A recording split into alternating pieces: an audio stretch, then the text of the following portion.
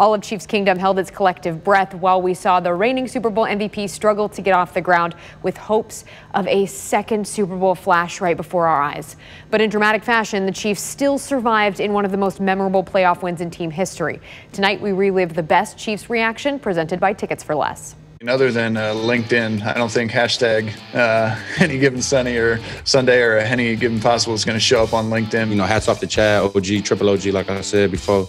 You know, we go all the way back since the days where I wasn't even in Michigan. I was in high school. He was throwing, I don't even know if I was in high school yet. I was probably in elementary still when Chad was throwing the ball at Michigan. But listen, our crowd was phenomenal tonight.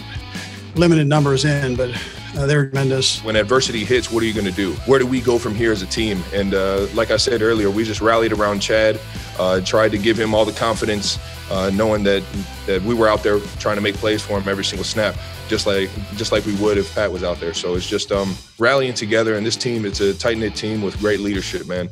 And I love it. It's all about team. You know, I think anytime you get a moment to have some motivation to win a game, to pull it through for somebody, one of your teammates, you just got to take advantage of those moments and really seize them. How we came together in one other team. You know, the best ones are when you do it as a team. You know, when you can go in there, you know, you got all this adversity. You got these different situations that come up in the game. You know, Pat goes down, you know, your quarterback.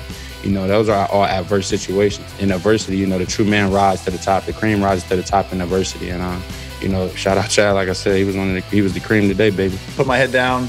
This team's given me so much, so I put my body out there for them. You know, to see Chad Henne, you know, scramble, you know, try to get that first down, that's all heart. Like that, those are the moments that lift teams. You know, those are the moments that build confidence. You know, we try our best to make those plays all the time. You know, we got great coaches. They always put us in great positions, but I think when it comes down to it, you know, our players showed a lot of heart today. Yeah, it's definitely a big adrenaline rush. Obviously, you never want to see a guy like Patrick go down. Obviously, you know, one of the best players in the league, but that's why I'm here, you know, come in prepared. There's a lot of great players around me that made me feel confident. That guy, no matter what it is, that he's ready and he's fired up and ready to go, and we love him for it. And nothing really changed, man. We still had the fire in us. We know that we could score points with Chad, and we could move the ball down the field with Chad. Especially coming here, just enlightened me. I mean, Coach Reed and his staff and the players here just brought out a lot of me, and especially Patrick, to see all of his success. And he's helped me out more than I feel like I helped him. And it's just a pleasure to be here. And this is why I play. And I prepare each and every week to go out there and be the best me, and you know, just have fun with the guys. I'm proud of Chad and the way he handled everything. And you know, he probably said it best when he said, "Listen, you know, this team is unbelievable when somebody has to come in and make them feel comfortable." And you know, that's what team's all about. You know, you watch Pat go down, and you know, you hear the whole stadium gas for air.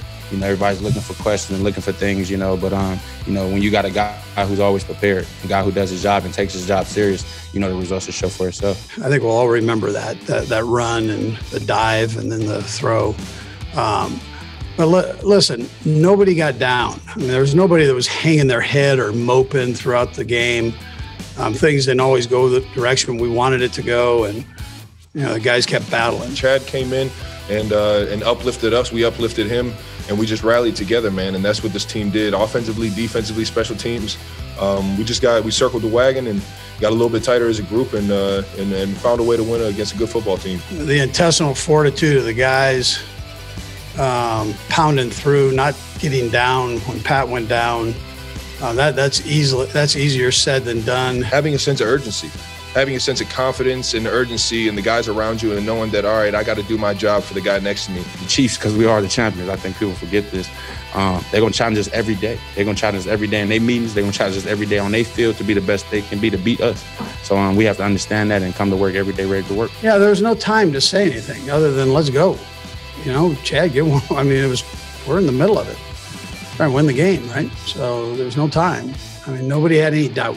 And then the will to win. I mean, that's somewhere you got to be able to reach deep during the tough times and pull that out. And if the coaches are flinching, if the players, your leaders are flinching, then it's not going to happen. And our locker room's not going to flinch. I mean, they're tough that way. That doesn't mean you're going to win every game. That's not what I'm saying. But it's going to sure give you a chance. And then it builds confidence in the coaches to go for a 4th and 1. there was no doubt. I mean, there was no doubt on our sideline. Guys just went, hey, there's no tomorrow. Let's go.